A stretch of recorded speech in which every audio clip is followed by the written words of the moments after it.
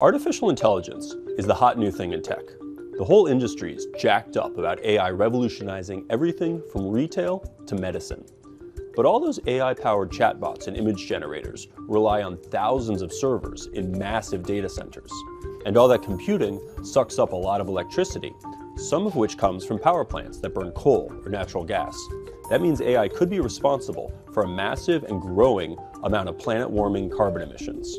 We don't know exactly how much power use, or carbon, can be attributed to AI. One researcher we spoke to complained that tech companies don't release much data. She said we know so little about ChatGPT, the most popular chatbot, that it could be 3 raccoons and a trench coat in there. But we do have some good estimates. Creating a single AI program, or model, can gobble up more electricity in a year than 120 US homes, and put off more carbon emissions than 110 cars.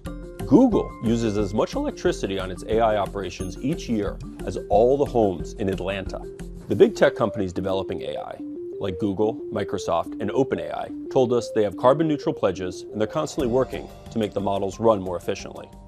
Electricity might seem boring, but it can throw an entire industry into turmoil. Here's a cautionary tale: cryptocurrency. After it became clear that crypto mining was sucking up as much power as the entire country of Argentina, China outlawed mining, and New York blocked new permits for crypto miners. If AI doesn't want to end up criticized like crypto, companies selling artificial intelligence should make some intelligent choices about how much power they're burning.